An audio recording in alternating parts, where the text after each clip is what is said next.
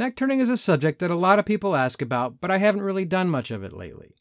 Now, if you have a reduced neck chamber common in calibers like 6 ppc, there really isn't a question. You need to neck turn the cases to safely function. But what about the average guy that's just trying to eke out every last bit of accuracy he can?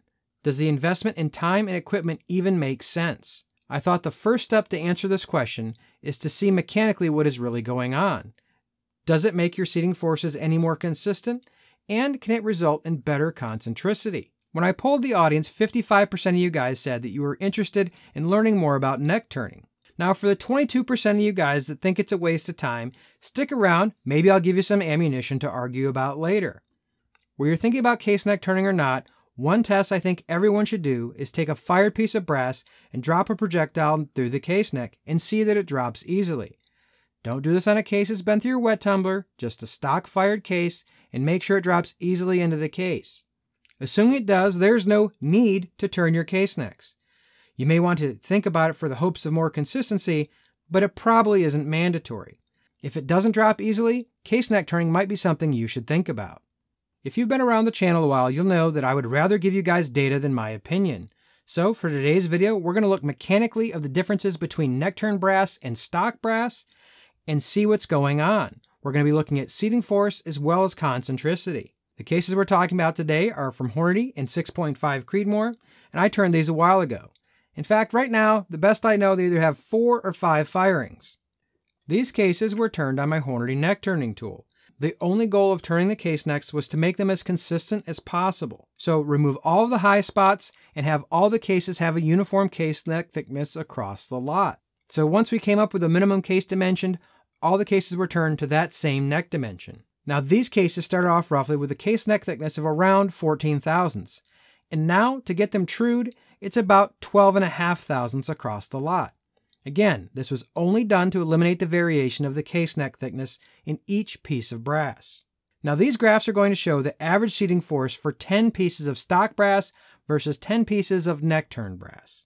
In case you're not familiar with these graphs, this is the graph of the total force during the seating process. The initial seating force is when the projectile starts to seat in the case, and the bump at the higher end of the curve is where the projectile has passed the case neck shoulder junction inside the case neck. This probably isn't earth-shattering information, but I would expect losing 1,000th and a half of material, which is a little over 10% of the total case thickness. It would have really made more of a difference here. But looking at the graph, you can see that there are larger peaks during the start and end of the seating process, but in the center, the force curves are almost identical. There is a higher seating force when the projectile starts to seat, as well as possibly there might be a donut starting to build up, giving us this bump at the end of our stock brass.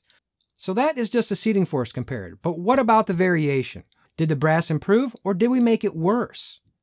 This is the standard deviation of the seating force of 10 cases each of stock as well as neck turn brass. And even though the overall seating forces are about the same, there is overall less case-to-case variation in the neck-turned brass. So, with our not-so-high quality brass and our not-so-high-end case neck turner, we were able to make a measurable difference in the case-to-case variation. But what about our concentricity? Did our concentricity improve? Well, I measured 25 cases turned and 25 cases stock with a projectile seated in the case. And it's clear that the neck turn brass performs better.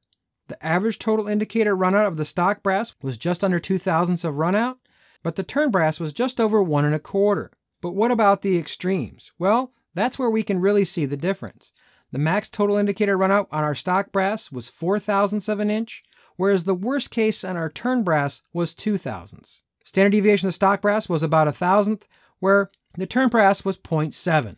Looking at this data, it may be time to give neck turning another look, though I really think you're going to have the skills and the equipment to see the difference on target. One thing that has really improved the concentricity of my reloads are these bushings from Short Action Customs. Check out this video right here to learn more about them, and until next week, stay safe in small groups.